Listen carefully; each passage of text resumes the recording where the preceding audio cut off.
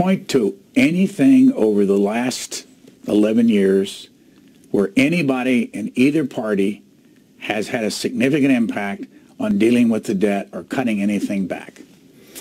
So, one of our signature achievements at OpenTheBooks.com, something that I'm most proud of, has been at Veterans Affairs.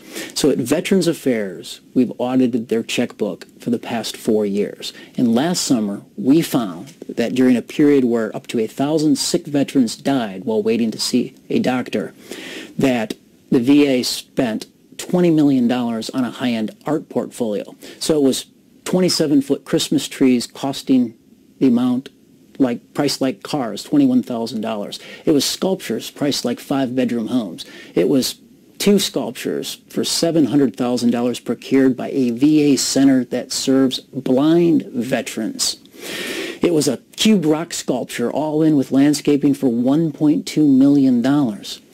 This is the type of waste that's in our government, and this is the type of waste that we can expose. That story made Good Morning America, ABC World News Tonight. It was picked up by Chuck Grassley, the Senate Judiciary Chairman, and within 34 days, the VA Secretary Robert McDonald apologized for those purchases and instituted new rules to stop them going forward. Well, let me ask you, though, the operative question. Did they sell them?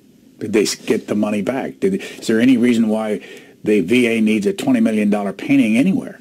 Well, right. Our policy, which they did not adopt, was that veterans art should be displayed in veterans medical facilities, not fancy art. They didn't adopt that policy. But why is it's so hard for any of them to cut back anything? I think it's a culture and a mindset of bureaucracy, and that's completely different and antithetical to how regular people all across the country live their lives. And so the voice of we as the people, we need to influence the political elites in the country at every level. And that's why this movement is worthy of a lifetime of legacy.